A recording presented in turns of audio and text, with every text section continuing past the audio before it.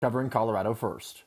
All right, let's talk about the weather in this middle of the week with the man, the myth, the legend. There he is, Dave Aguilera. Hey, bro. Well, thanks, Brian. I need to do the noon more often with you around here. It makes me feel good. 78 degrees at the Mousetrap right now. You can see a little of that haze. Usually you could really see the mountain silhouette very vibrant out there, but that's hanging around here. It looks a little clearer from City Park, looking at the city there. 79 degrees. Not a bad afternoon at all. 72 in Fort Collins and Lakewood, and we have 79 already in Centennial and Castle Rock. Warming up there. Satellite and radar together, not much cloud cover at all. We've got just a few in the foothills. That is it. Most everybody in the state enjoying this nice, clear day. The reason it's so clear, now yesterday we had this cold front go through. It was dry and cool, and now we have this high pressure area coming in from the desert. Now it's warmer and dry, and that's really going to heat us up as we track the warmth of the ridge here. By the time it gets into New Mexico and Texas tomorrow, we get a more southwesterly push. Today it's coming from the northwest here.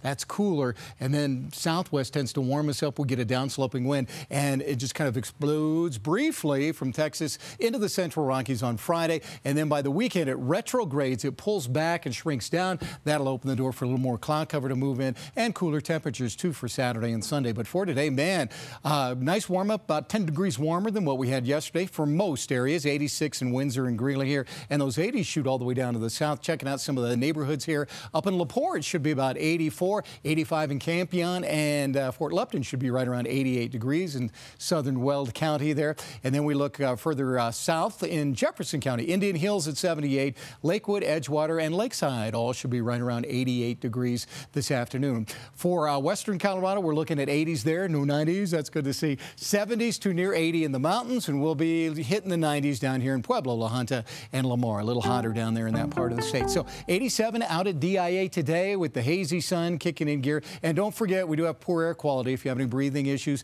the air is unhealthy for sensitive groups, poor visibility, and it's an action day. We're asked to drive a little less and avoid idling if we can. 91 tomorrow, a little warmer for us, near 90 on Friday. The sunshine holds on through the end of the week. And then on Saturday, 86 degrees. We have an isolated storm chance in the afternoon, but in the morning for the CU game when we take on Nebraska, 70s for most of the game with mostly sunny skies. Not bad at all. Little change on Sunday for Broncos Sunday, about 80 for the high temperature, 20% chance of afternoon thunderstorms from halftime and beyond. So we'll watch for that. You might get a little wet if you're going to go watch the game. And then Monday and Tuesday and into start of next week, we'll be in the 70s and just a slight chance each day, about a 10 to 20% chance of afternoon showers and thunderstorms coming your way. So all in all, not a bad weekend. We just got a little better chance of storms on Sunday. I don't think that'll stop the Broncos from smashing the Raiders on Sunday. Whooping, smashing, whatever adjective you want to say. Right? Yeah.